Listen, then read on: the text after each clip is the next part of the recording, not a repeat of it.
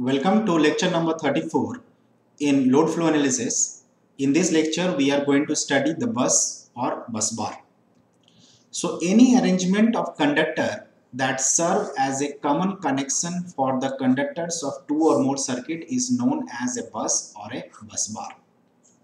Buses are meeting point of various components. So, what are the components? Components can be transformer, you can have a generator, you have a load and different components.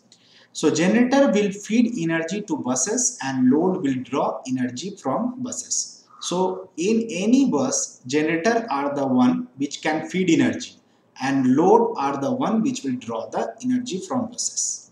In the network of a power system, the buses become the nodes. So in circuit we have seen the nodes. So in power system problem, the buses will become the node. So voltage can be specified for each bus. So for each bus, a definite amount of voltage will be specified.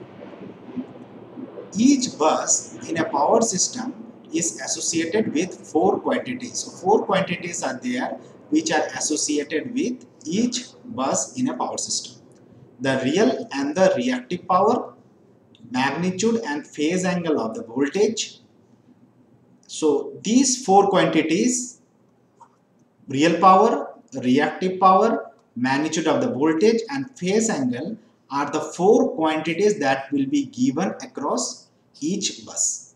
Two quantities are specified and other two have to be determined. So only two quantities will be specified and other two will be determined. Now what is the bus classification?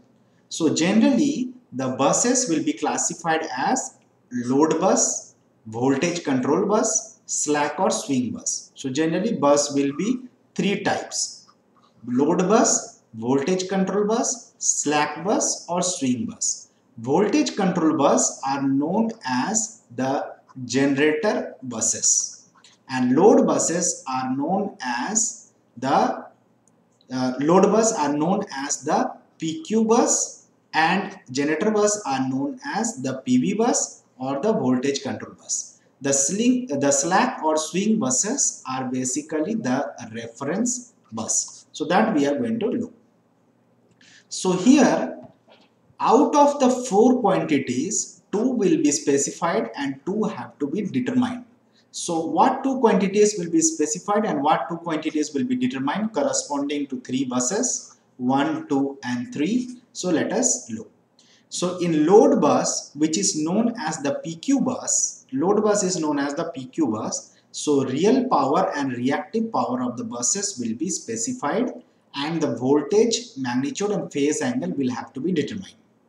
Generator bus is known as the PV bus. So the real power and magnitude of voltage will be specified. The reactive power and the phase angle of the voltage has to be determined. Slack bus is a reference bus. So the magnitude of the voltage and phase angle of the voltage will be specified and the real and reactive power of the slack bus has to be determined. So this has to be kept in mind in order to solve any load flow problem. So basically three type of buses are there. So load bus is known as the PQ bus, generator bus is the voltage control bus which is the PV bus, slack or reference bus is basically the reference bus. So for load flow studies, it is assumed that loads are constant and they are defined by the real and reactive power consumption. So any load will be determined in terms of P and Q. P is the real power and Q is the reactive power. It is further assumed that the generator terminal voltage are tightly regulated and therefore are constant. So wherever you will be having a generator, its voltage will be constant.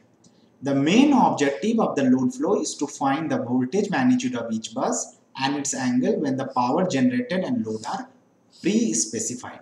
So this is the main objective. You have to determine the voltage magnitude and the phase angle delta. Now what is a load bus? Load bus is known as the PQ bus.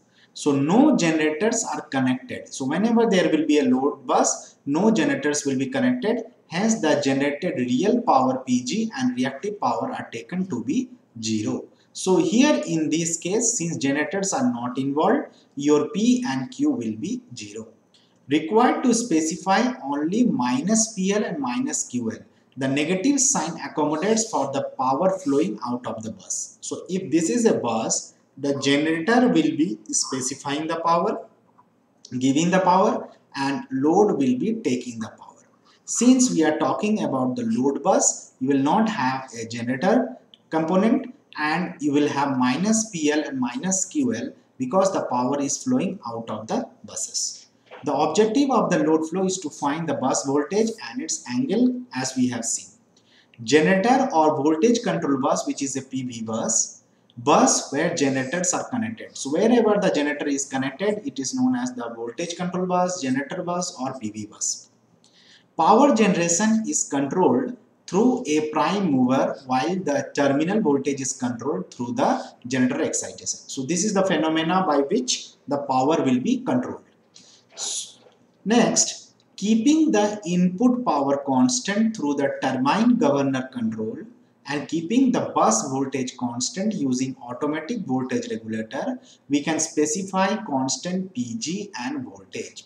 So as we know that in a PV bus, we have to specify the real power and the magnitude of the voltage. The magnitude of the voltage will have to be constant because wherever there is a generator, we know that the voltage is constant. QG is supplied by the generator depend on the system configuration and cannot be specified in advance. We know that the reactive power depends upon the system configuration and it will be not specified in advance. However, it has to be calculated. Furthermore, we have to find the unknown angle delta of the bus voltage. So here we have been given the magnitude of the voltage, but delta is not given. So we have to determine that. The third type of bus that we have is known as the slack bus, swing bus or reference bus. So here voltage and angle of the bus is given. This is due to balance the active and reactive power in the system. Since it is a reference bus, it will be balancing the active and reactive power in the system.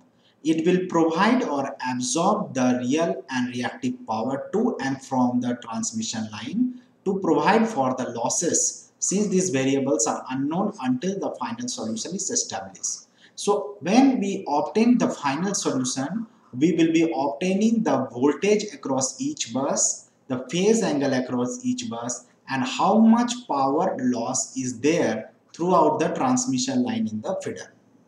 So it serves as an angular reference for all other buses in the system, which is said to be 0. So in this case, this has to be reference, so the angle will be specified as 0 for a reference bus. And the voltage magnitude will be 1 per unit. So the voltage magnitude will be 1 per unit. It means the voltage of a slack or reference bus will be 1 angle 0. And this is in per unit. If a slack bus is not specified, then a generator bus with maximum real power acts as the slack bus. So this point has to be noted. Whenever a slack bus is not specified in the question, then you can take a generator bus with the maximum real power as the slack bus. Required to account for the line losses and serve as a generator injecting real power in the system. Since it is a generator bus, it will be injecting the real power. So generator bus with the maximum real power will be taken as the slack bus. Now the question is, why we need a slack bus or why generator bus is chosen as slack bus? So basically power system will have only two buses. One is a load bus and other is generator bus. In these buses, power injected by generator and power drawn by load are specified. We have seen that if there is a bus, then the generator will give the power and load will take the power. Then the power loss in transmission line are not accounted. So the total complex power loss in transmission line, the loss is basically the complex power of the generator minus the power of the load. So sum of complex power of generator minus sum of complex power of load will give you the total or complex power in the transmission line. That is the loss in the transmission line. Loss can be estimated only if the real power and reactive power of all the buses are known.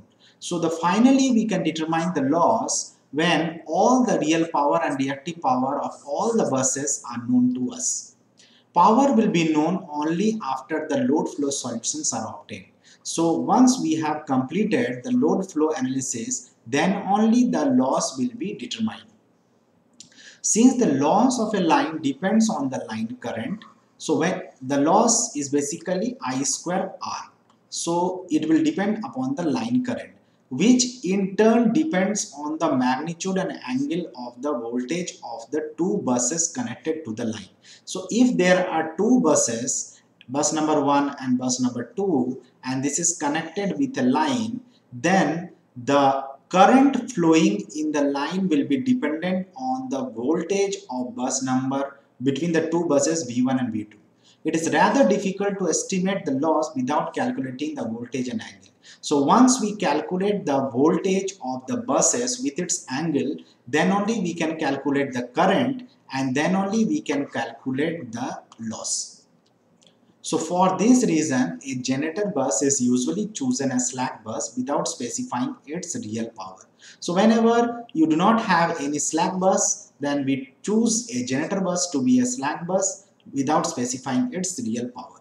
It is assumed that generator connected to this bus will supply the balance of the real power required and the line losses. So the generator will be supplying the balance power. So these complete the specification of the bus. See you in the next lecture. Thank you.